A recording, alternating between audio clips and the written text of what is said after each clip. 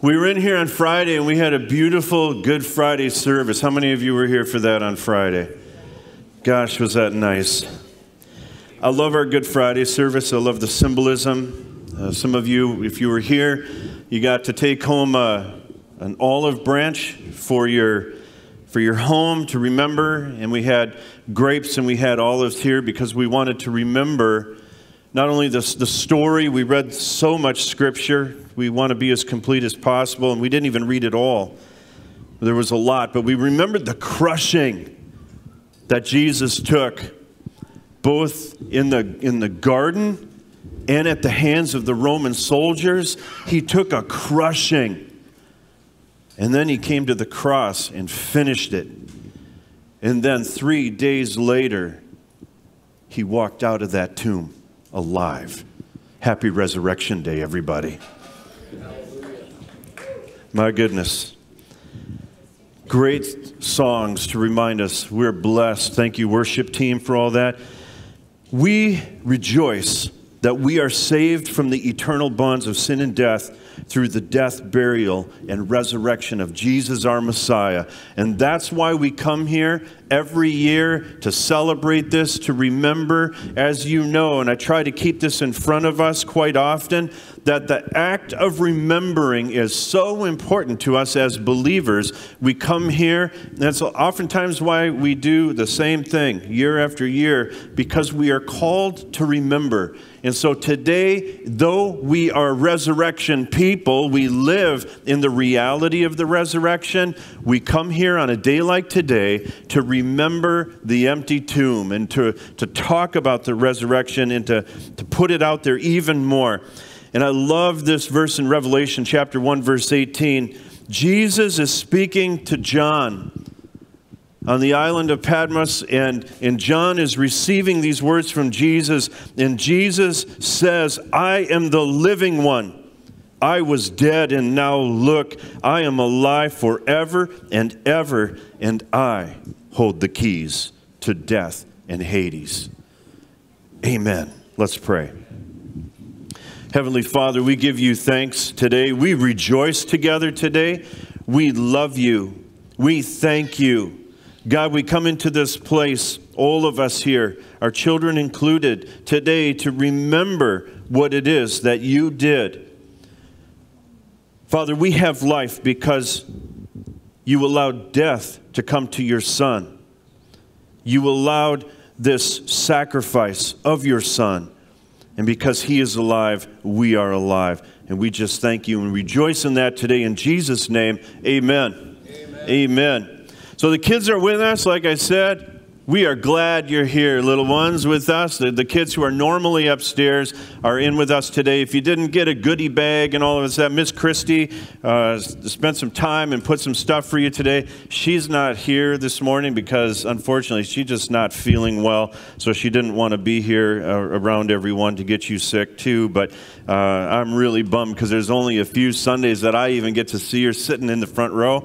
So we're just keep her in your prayers today that she's feeling better. But we want to just welcome all of you. If you're visiting with us today, we're glad that you're here.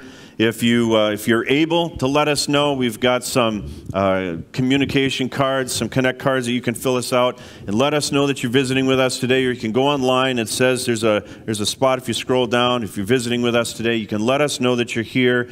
Otherwise, we'd love to see you on the way out, to give you a handshake, a high five, or a hug, just to thank you for spending your Easter Sunday, your Resurrection Day with us right here. And just as all four Gospels talk about Palm Sunday, the Palm Sunday narrative, they talk about the crucifixion narrative, they also talk about the resurrection narrative. And I want to remind you that what we're going to read here, and I'm going to read a bunch, but what we're going to read here is absolutely true.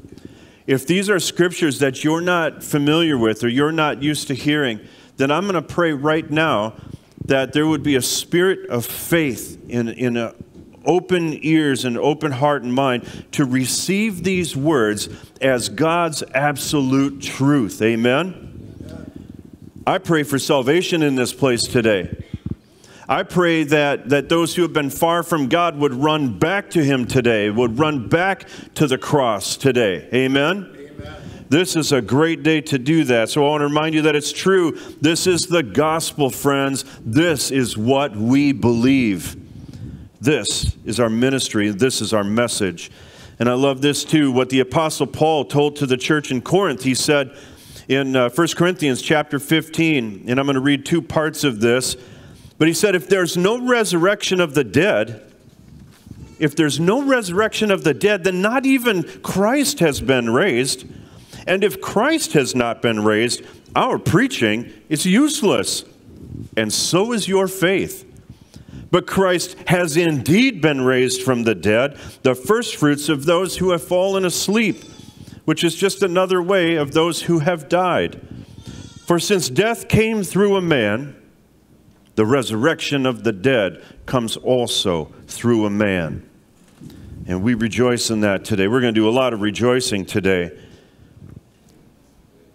We're going to honor God with the reading of the Scripture. And I want to explain something to you. And I don't know if I've ever said this before, but I think it's important to say, especially in a day and age where there's so much contentiousness about the gospel. But sometimes you'll read through the stories, especially the resurrection story, and you'll see that, wow, why is there such a difference in these four narratives? When you read through it, you would think, wow, they should be all the same, right? Well, they're all talking about the same thing, and some might argue, well, there's a contradiction here. Here's what I want to tell you. There's no contradiction here. There's something that is important to understand. The gospel writers each wrote the narrative from their perspective, from a perspective that they had to, but they were all writing about the same thing. The fact that they aren't exactly identical, and listen to this, actually lends credibility to their truthfulness. And I'll tell you why. Because if you know anything about interrogators and the work that they do, and if you want to see how people have come together to corroborate a story, these interrogators will often hear key words, all the same stuff, and it all sounds like the same story, even though this person was over here, this one was over here, this one was over here, and this one was over here. They all saw the same exact thing. Well, that is a tip-off to them that maybe the story isn't true. But when interrogators look at the gospel, this lines up for them. They say, this is normal. This is something to be expected. And so when somebody comes to you and says, yeah, but they're not even all the same, and you can explain to them, they're just four different perspectives of the same exact event. And this is going to be true. When you hear what I'm saying today, when I'm reading, you're going to say, okay, some details were left out of each other's story, but now you know why. So I want you to be encouraged. I want you to be able to respond to the accusations of inconsistency or contradiction. Those are things that I just think it's important for you to grab a hold of today. In the Scriptures, these are the real testimonies of the resurrection of Jesus Christ. And we're going to start in Mark chapter 16. And again, like I said on Friday, I want you to put all of your senses here. I want you to see this as something, it's obviously true, but could you put some of the smell, some of the texture, some of the feeling and the emotion and the humanity into all of this? It says, when the Sabbath was over, Mary Magdalene, Mary, the mother of James and Salome, brought spices so that they might go to anoint Jesus' body. Very early on, the first day of the week, just after sunrise, they were on their way to the tomb, and they asked each other, who will roll the stone away from the entrance of the tomb? What was the first day of the week? It was today. But when they looked up, they saw that the stone, which was very large, had been rolled away. And as they entered the tomb, they saw a young man dressed in a white robe sitting on the right side, and they were alarmed. Don't be alarmed, he said. You are looking for Jesus, the Nazarene, who was crucified. He has risen. He's not here. See the place where they laid him? But go tell his disciples and Peter, he's going ahead of you into Galilee, and there you will see him, just as he told you." In John chapter 20, "Now Mary stood outside the tomb crying, and as she wept, she bent over to look into the tomb and saw two angels in white seated where Jesus' body had been, one at the head and the other at the foot. And they asked her, 'Woman, why are you crying?' 'They have taken my Lord away,' she said, 'and I don't know where they have put him.' And at this she turned around and saw Jesus standing there, but she did not realize that it was Jesus. And he asked her, 'Woman, why are you crying? Who is it you are looking for?'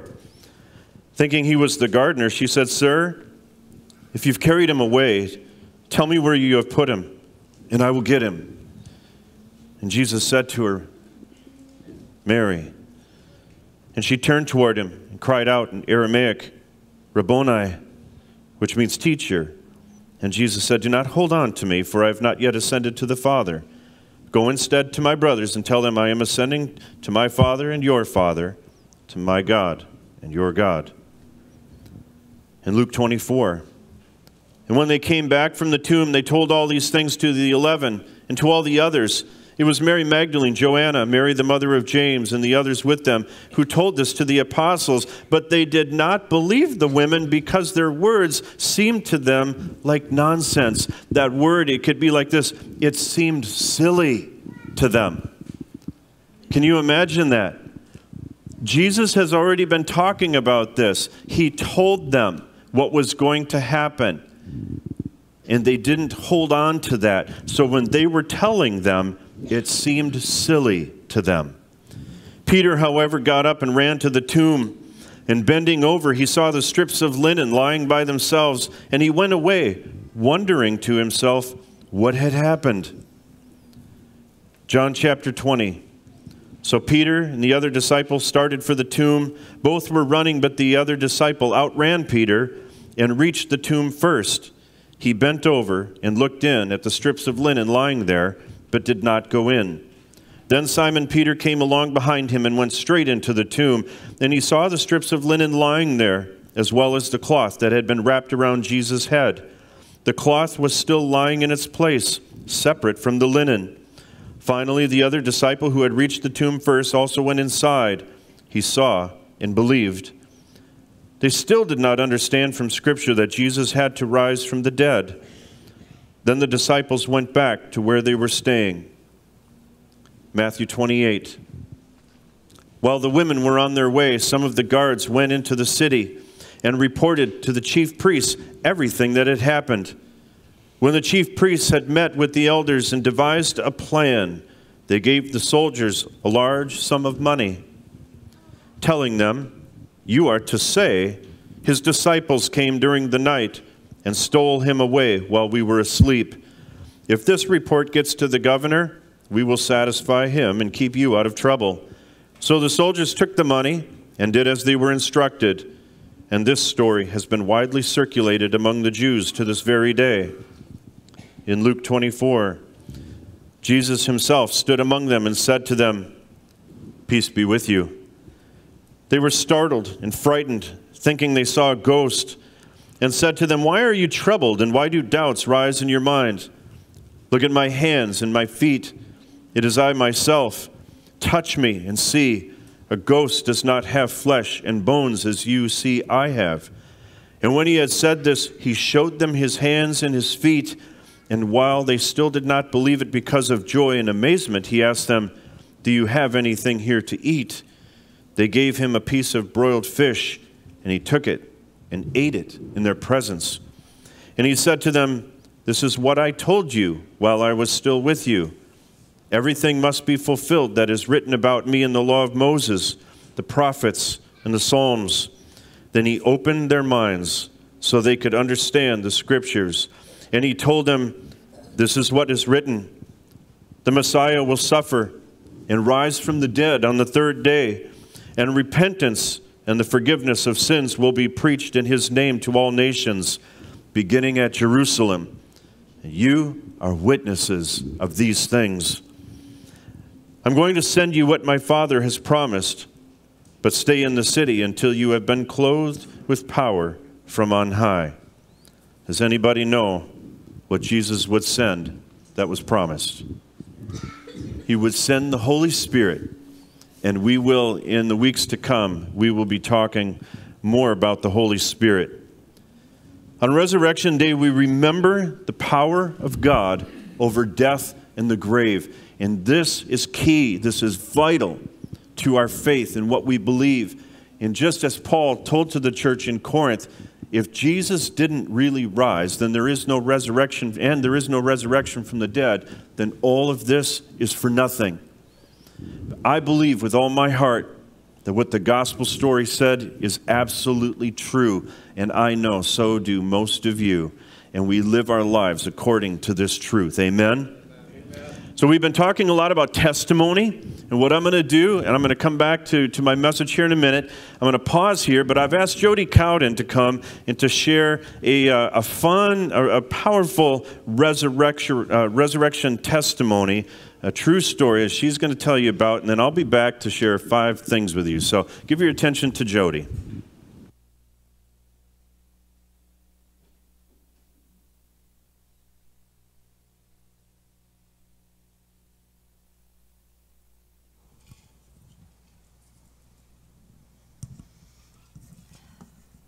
What a day. I want to start by reading Matthew 11, 25 through 27. At that time, Jesus said, "I praise you, Father, Lord of heaven and earth, because you have hidden these things from the wise and learned and revealed them to little children. Yes, Father, for this is your good pleasure. For all things have been committed to me by my Father. No one knows the Son except the Father, the Son, and those to whom the Son chooses to reveal him." Years ago, I worked as a special education teacher in an elementary self-contained classroom. Before that, I worked as a play therapist in a counseling agency.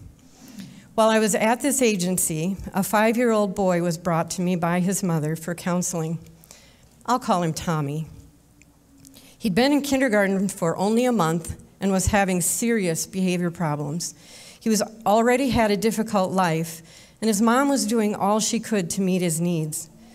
By the second session, it was evident that he was suicidal. He had a very clear plan and the ability and desire to carry out the plan, so he was hospitalized. Over the next few years, he went through various treatment facilities and then came to my special education class as a 4th grader. He was still a very troubled little boy. He used to tell me about his struggle with evil that he believed gave him power, and how he knew God didn't love him and would never let him go to heaven because of all the really bad things he had done. I responded by telling him about God's love and forgiveness, and how the power of good is stronger than the power of evil. He didn't believe that stuff. He didn't know much about Jesus. So I told him how Jesus died on the cross because he loves us. And then he rose from the dead to prove the power of his love is greater than the devil's power to hurt people. I explained in terms he could understand that Jesus beat up the devil and won, so we can go to heaven if we know Jesus. But to Tommy, that was just an interesting story. The school year progressed and Easter approached. The church I was attending was putting on the Passion Play, and I handed out invitations at school to anyone interested in a free show. Tommy came with his mom and his sister and sat with me about the 4th row from the front near the tomb. He had some impulse control problems and anger management issues, so I wasn't sure he would make it through the performance. But as soon as the children, animals, and Jesus walked into the sanctuary, Tommy was spellbound. Jesus was holding a young child and surrounded by children and happy people waving palm branches. To Tommy, Jesus looked like a pretty cool dude who was really popular and liked kids. Then as Jesus met with his disciples for the Last Supper, he looked like a really nice man who had a bunch of good friends. Tommy had never had a real friend. While Jesus and his disciples were in the garden, the music changed. The lights dimmed. The soldiers stormed in, and Jesus was arrested. Tommy yelled out, "Knock it off! Leave him alone!" I had to move the mic so you don't. I had to block him from running into the aisle and up on stage to defend Jesus. As I held his shoulders, I whispered in his ear, "It's okay. Just watch and see what happens." As they took Jesus away to be tried by Pilate, Tommy climbed up on my lap and gripped the pew in front of us with a white-knuckle death grip. He watched Jesus as the soldiers beat him. Tommy was breathing really heavy, and I could feel his outrage as his eyes were glued to the scene. To him, this was all very real. Then they nailed Jesus to the cross. Tommy said with his teeth clenched, "Make him stop." I whispered as I held him on my lap, "It's okay. Jesus could make them stop if he wanted to, but he wants to die for us. We did bad stuff, so we should die up there, but he's taking our place instead." "But it's not fair," Tommy said in anger. I replied, trying to sound positive, "It's not over, though. Just watch and see what happens next." It was dark and scary as Jesus yelled in pain and then died. They took him off the cross and laid him in the tomb. The stone was rolled into place, sealing Jesus inside. The women cried. Tommy watched in shocked silence, confused, I'm sure, about why they would kill such a nice man. Then the music changed again, and thunder shook the auditorium as the angel appeared over the stone. As the Roman guards fell to the ground, Tommy said triumphantly, "Cool!" He was obviously pleased. The angel was getting revenge on the bad guys. As the thunder rumbled, the stone slowly rolled away from the tomb, and a bright light shone out from inside. Then Jesus appeared, fully alive, and stepped out of the tomb. Tommy jumped to his feet, thrust his fist in the air, and loudly yelled, "Yes! Way to go, Jesus!" At that moment, something happened that's hard for me to explain. I sensed that I was no longer looking at an actor in costume, but I was seeing the real Jesus, the resurrected Lord. It was like he decided to once again reveal himself on earth, and he was standing right there, just a few feet in front of us. There were hundreds of people in the audience, but he raised his arms and looked right at Tommy. I think his sole purpose was to show one very lost little boy that his story is not just any story. It's the truth. God is more powerful than evil. He forgives all the bad things we've ever done. His love even conquers death. Jesus beamed a radiant smile at Tommy, and Tommy smiled back, his fist raised in victory. And my heart shouted with him, "Yes, way to go, Jesus." And once again, I am sure Jesus is saying right now, right here, today, I praise you, Father, Lord of heaven and earth, because you again are revealing the truth of your love and your power to your children. Yes, Father, for this is your good pleasure.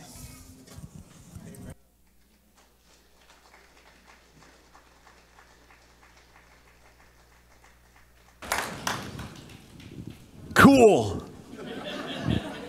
That's awesome. Thank you for that. And you know what? Did you catch that's a true story? Yeah. That happened.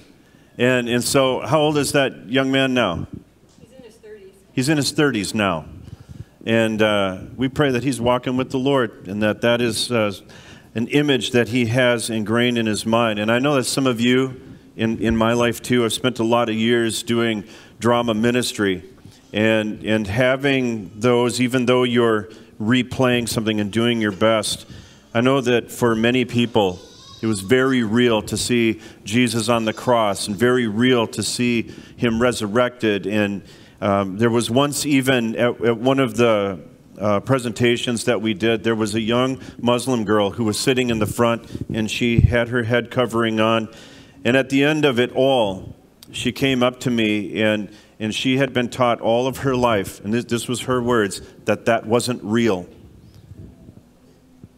And she sat there because she was invited by a friend. She came out of honor and respect for that person, for that invitation. And she looked at me, and she was about this tall. And she said, that was real. I saw him. It was real to me. And I said, because it is real. And I prayed with her to receive Jesus right there. And I said, you're free. And she removed this from off her head. It was so powerful. And my prayer today is that you see Jesus and his love for you so real, and that through the power of the Holy Spirit, you take it very personally, because it was personal. It was for you. Amen? Thank you, Jody, for that. That's a marvelous, marvelous story. There's 5 things that I want you to keep in mind on this resurrection day. And I want you to see all of these things as absolute positives, as privileges of the faith, that it's an honor to believe in and follow the resurrected Christ. Amen? And so the first thing of these 5 is to keep in mind, as you walk out your faith, as you share your faith, because we've been talking about being gospelers, we've been talking about evangelism, we've been talking about living our faith, what we believe, out loud for the world to see. The first thing is that your faith might be challenged. It could be challenged. The enemy of our souls wants us, wants you, wants others, everyone out there, to be uncertain, wants us to doubt in some way. And that began at the tomb. It began 2,000 years ago and is carried through. And that won't end until Jesus comes back. And when he comes back, I will make certain of this, that you know there will be no doubt. Amen? Amen. When you see the return of the Messiah, no one will doubt. And he will make sure of that.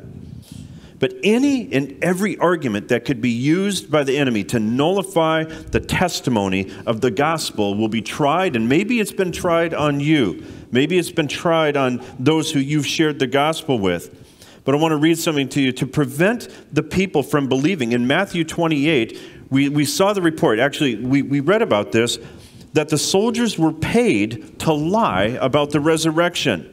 And it says in the Bible that that lie has endured even to this day. And if you go to Israel, or you go to where the Jewish people are, you will know they still don't believe in that resurrection. That lie, or the spirit of that lie, is still being played out today. But do you know why so many people chose to believe and follow Jesus despite those lies? You want to know why? In Acts chapter 1, verse 3, it says that after his suffering, Jesus presented himself to them and gave many, and I highlighted this, convincing proofs that he was alive. He appeared to them over a period of 40 days and spoke about the kingdom of God. He continued his ministry. But I love that when I was reading this last week, those 2 words, convincing proofs. This is what Jesus did. He rose and gave convincing proofs.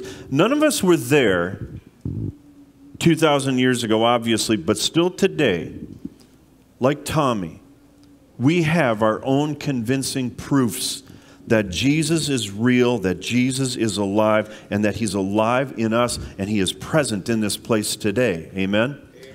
How many of you can say, and we could have testimonies galore, but you know that you know that you know, because something has switched on in your life.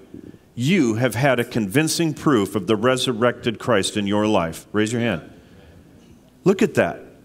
So those of you who are marveling at this or wondering about this and wondering, how can this be? All of these people, including myself and so many more that I know, have had a convincing proof that Jesus is alive today. And I'll take this even a step further. that there are many Jews and Muslims and those from other religions who are having dreams of the Messiah. Anybody hear of those stories of people seeing a man in a white horse visit them in a vision or in their dreams? And that itself is a convincing proof Jesus will not be denied. Amen? Amen. He can be lied about, but there is coming a day he will return, and there will be more convincing proof. And then Paul, in his letter to the church in Corinth, he wrote this so that they would also believe the testimony of Jesus. And this was some years after all of these things had taken place. But he says in 1 Corinthians chapter 15, verses 3 through 8, he said, "For what I received, I pass on to you as of first importance, that Christ died for our sins according to the Scriptures, that he was buried, that he was raised on the third day according to Scripture." Why is it important to say according to Scripture? Because what they're referring to is these things were prophesied. They were foretold, and then Jesus came, and everything that was foretold had come to be. And there are still prophecies that were foretold that have yet to come to be, and that will happen in his coming. But he said that he appeared to Cephas, Peter, and to the 12, and that after that, listen to this, he appeared to more than 500 of the brothers and sisters at the same time, and most of whom are still living, though some have fallen asleep. What that means, if we slow down our read through this, that means that what Paul was talking about is that most of those 500 people are still alive at the time of this writing to be able to testify that they indeed saw Jesus alive. Can you believe that? Do you believe that? Yes. Say yes. Yes. You're like the disciples when they first got the news. What's going on? Do you believe it? Yes. Then he appeared to James, then to all the apostles, and last of all, Paul says, he appeared to me also as to one abnormally born. It's recorded that Jesus appeared at least 10 times during the 40 days following his resurrection. That's just what was recorded. Can you imagine the resurrected Jesus? He didn't even need to sleep. He could stay up all night talking to people and walking around and saying, boo. But listen to this. He ate with them. He had them touch him and examine his scars. He breathed on them. He spoke with them, encouraged them. The amount of testimony that came right out of the resurrected Christ for those 40 days after his resurrection is enormous. I have no doubt that Jesus appeared in the flesh. That's resurrection. That's love. So your faith will be challenged. What you believe will be challenged. Number 2, your faith will be tested. This wild and crazy thing about the resurrection that you believe, that you go and tell people, you know what, I believe Jesus is alive. He died and he rose again. I believe it. Are you kidding me? Your faith will be tested. The Pharisees and the religious leaders wanted to put a stop right then, to the testimony of the disciples. They were jailed, sometimes beaten, sometimes even threatened with death. We're going to look at Acts chapter 5, verses 34 and 35 and 38 and 39. And I want to remind you, all of the Good Friday scripture and all of the scripture today is on the app. If you go to the Grow tab at the bottom, you will see a place where all of the sermon scripture is, and you can have all of this. You can read it all. But it says, a Pharisee named Gamaliel, a teacher of the law who was honored by all the people. I want to link something for you. Gamaliel was Paul's teacher, and he will reference Gamaliel later in the scripture. But that's the same Gamaliel right there. He stood up in the Sanhedrin and ordered that the men, the disciples, those followers of Jesus, be put outside for a little while. He's just going to address the other teachers and elders of the law right there, face to face. And he addressed them. He said, "Men of Israel, consider carefully what you intend to do to these men. I advise you, leave these men alone. Let them go. For if their purpose or activity is of human origin, it will fail. But if it is from God, you will not be able to stop these men. You will only find yourselves fighting against God." Amen. Boy, was he right. That was wisdom for all of them right there. And again, when you know that you know that you know that God is real and has called you to life in Jesus, your calling is from God, and it cannot and it will not be stopped. You might come up against opposition. You might come up against some persecution. But what God is doing cannot be stopped. Amen? Amen. Do you have that confidence today? Yes. Amen. Do whatever he asks of you. Speak the truth about Jesus. Do you know what made the disciples resolute and unshakable in their message, able to withstand any level of persecution? Because Jesus was alive, and they knew it. That's the resurrection. That's love. In the end, most of them were martyred, and with joy, and the praises of Jesus on their lips. Be sure of it. Your faith will be challenged. It'll be tested. Your faith may even be mocked. That's number 3. But I have a question for you. If you know the truth, does the mocking even matter? No. It shouldn't, right? It shouldn't. But sometimes in our flesh, it does. But I'm telling you something.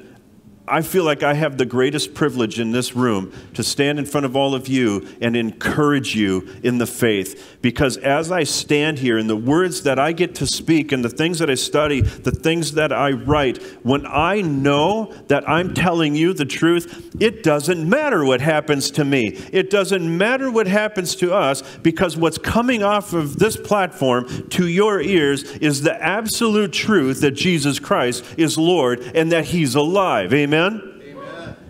That's good news, folks. So imagine, and I just shared this story a little bit, but imagine the mockery that the woman with the issue of blood may have endured while she was acting on her faith to touch the hem of Jesus' garment, because she knew that there was healing in those wings, in the hem, in the tassel, the seat. There might have been some, as she was moving forward, who said, were jeering at her and talking, trying to keep her away. And she was saying, "No way. I'm getting in there." And I want to encourage you to have the same faith. I want to read a messianic psalm to you right now. This is Psalm 16, verses 8 through 10. It says, "I will keep my eyes always on the Lord." That's capital L-O-R-D, which is what? It's his name, is Yahweh. "I will keep my eyes always on Yahweh. With him at my right hand, I will not be shaken. Therefore my heart is glad, my tongue rejoices, my body will also rest secure. Because you will not abandon me to the realm of the dead, nor will you let your faithful one," some translations say Holy One, "see decay." That's a messianic psalm. It talks about the resurrection. It's one of the things that they believe, and that's resurrection. So you might be challenged and tested. You might even be mocked. But in that, be sure of this, your faith, number 4, will be followed. Your personal relationship, your interaction with, your experience with, your testimony of Jesus, do you realize cannot be refuted? It's your testimony. It's your testimony. You might be challenged in all of those things, but you need to make up your mind right now that you'll be okay with that. Because I guarantee those disciples, when they first saw Jesus and they first started talking about him and they had all of that courage, there is no doubt that the enemy was pushing on them to stop telling that story. Stop saying that. But don't stop saying that. Make up your mind right now that you're going to be okay with the pushback. I can tell you I'm okay with it. I've taught my kids for years since they were little. If anybody comes for your dad, you don't need to fight for me. If they're coming because of my faith, that's okay. And I've shared this story before, but when Micah was little and we would talk about this, and I don't remember how old, he was pretty young, but he said, Dad, if anybody ever came for you, I would bust out this window and I would come and I would fight for you. Isn't that cute? He busts right through the window, take on all the bad guys, save his dad. That's sweet. And I just said, Bud, you don't have to. If they come for me because of Jesus, I'm okay. I'll be okay. Amen. And I want you to know that too. Amen. The disciples counted it as a privilege to be persecuted because of their faith in Jesus. Do you, will you count it? And here I'm talking about being challenged, tested, mockery, persecution, and I'm doing it with a smile on my face because it is a privilege. Do you count it, and will you count it as a privilege to speak of the resurrection of Jesus Christ as the real deal that it is? If they were willing to pay so high a price for following Jesus, I believe their testimony of Jesus must be true, because I don't know anybody who would lay their life down for a lie. Amen? I believe their resolve to continue spreading the message of the gospel caused thousands upon thousands, and it multiplied, caused so many to find faith in Jesus. And here's the reality: you will see those thousands in eternity. You will see those thousands in heaven. You remember when we were talking about the jailer? Is that Acts 16, 17?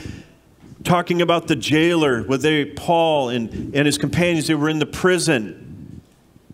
And because Paul saw the need to share the truth of Jesus Christ, the resurrected one, with the jailer, and the jailer accepted the testimony, you'll see the jailer in heaven.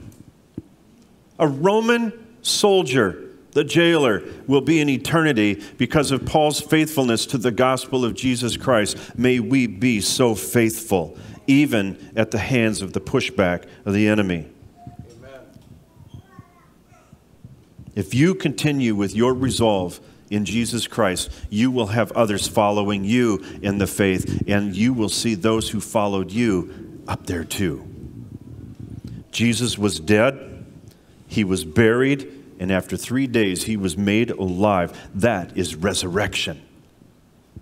Last year, I talked, one of the word I used. Everybody remember the word I used last year for alive, revive? Anybody remember? Tom, what is it? You know, you say it all the time. Hayah. That's right. Hayah. It means revive. It means alive. It means that is resurrection. And number 5, the last thing, you will be resurrected. Because Jesus chose willingly to lay his life down in the garden. And do you realize it started before the cross? Jesus didn't wait to get to the cross to submit. He had been submitting the whole time. But when he was in the garden and he said, Father, not my will, but yours be done, he was submitting himself. And so may we do the same thing.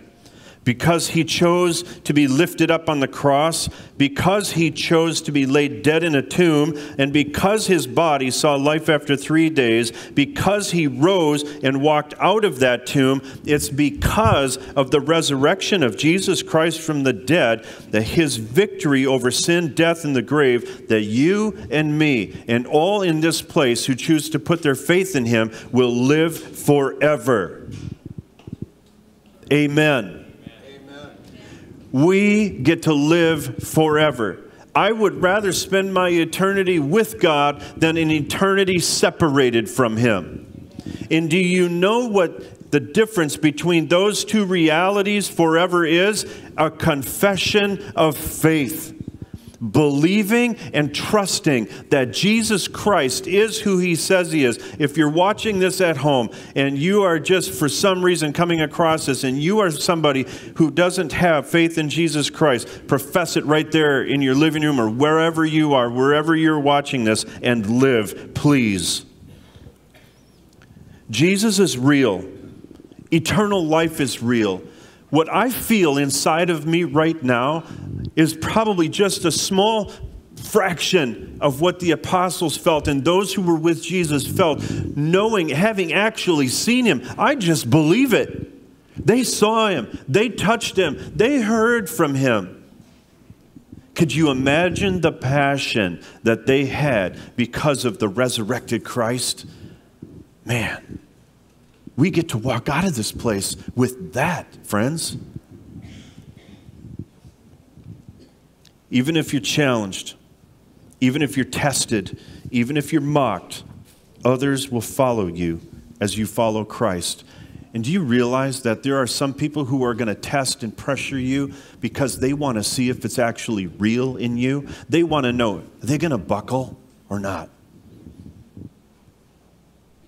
Is what I'm going to bring, the testing that I'm going to bring, I'm just going to have fun with them. I'm just going to see, are they going to back off from me? Are they going to buckle?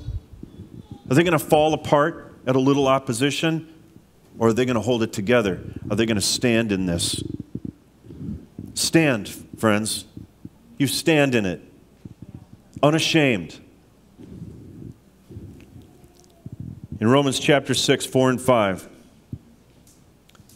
the Apostle Paul is speaking here, and he says that we were therefore buried with him through baptism into death, in order that just as Christ was raised from the dead through the glory of the Father, we too may live a new life. For if we've been united with him in a death like his, we will certainly, that is absolute, certainly be united with him in a resurrection like his. Chaya. Here's the good news, friends. Jesus is alive. Right now. Here. In this place. In you. Right here. He's alive. The good news is that you're alive.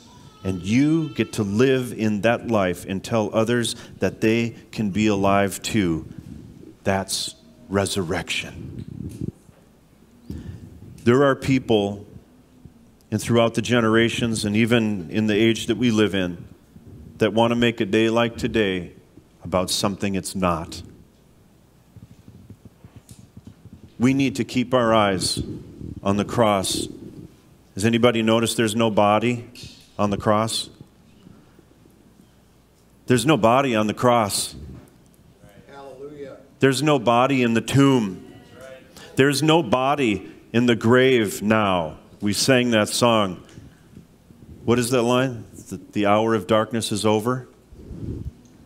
The hour of darkness is over. Thank you, Jesus. I want to just challenge anybody in this room right now, hearing the gospel,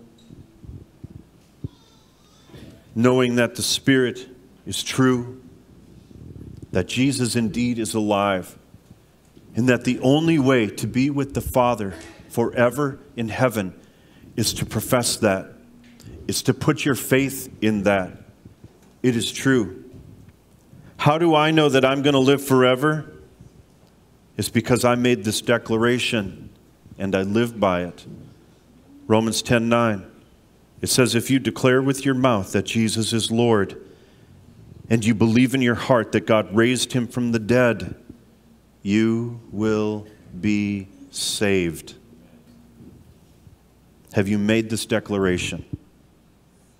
There may be some in this room, because I don't know all of you. I don't know where you all are at in your faith, but I'm going to ask you, have you made this declaration?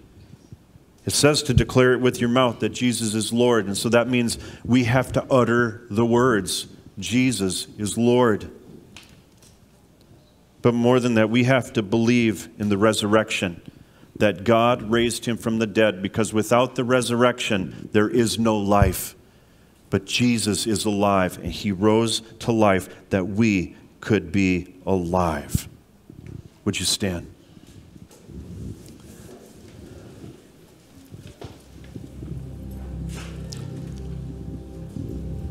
In this place today, because I believe that there's salvation in this room, would you make a declaration out loud?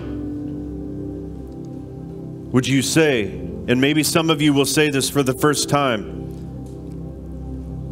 Jesus is Lord. Would you say it out loud? Jesus is Lord. Say it again. Jesus is Lord. Say it like you want to testify to somebody out there. Jesus is Lord. And maybe some of you, you're hearing others say it. I'm praying for the Holy Spirit. Would you help us, Lord, Spirit of truth, to have faith in this place, in these words, and in the only one who can lead us to the Father is Jesus through his resurrection.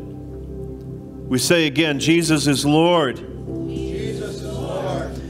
And we make that declaration today, and I'm going to ask you this question. Do you believe in your heart? And when I say, ask the question, you can say, yes, I believe.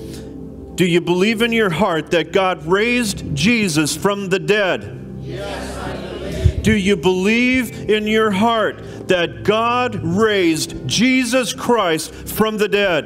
Yes, I believe. Do you believe today that Jesus is no longer on the cross and he is no longer in the grave? Yes, I believe. Hallelujah.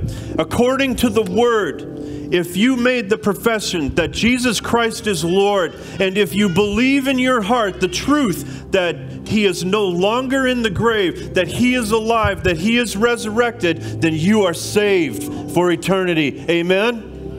If you made that declaration for the first time today,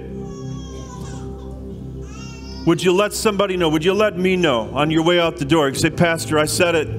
I said it for the first time today, because I want somebody to rejoice with you today. Amen. We've got some folks who are willing to pray with you. If you guys would make your way to the front, to the sides. If you want to let them know, I made this profession for the first time today. And here's the thing about that. There's no shame in this. This is a rejoicing matter. Amen. I don't want to coerce you. I don't want to coerce anybody to say those words, but I do want to try to convince you through the scripture, because that's what the disciples, the apostles, and many evangelists have done throughout the years, is to offer convincing proof that Jesus Christ is one true and living God. And I believe that he is the only way to the Father. There aren't many ways. There is one way. Amen. Say, yes, I believe. Yes, I believe. Heavenly Father, we give you thanks on this resurrection day for the work that you did, the power of the cross, and the submission and obedience of your Son to put his body on that cross and to bear the marks, the wounds, Father, the deep trauma that he took in his own flesh for us, the blood of the Lamb that was shed.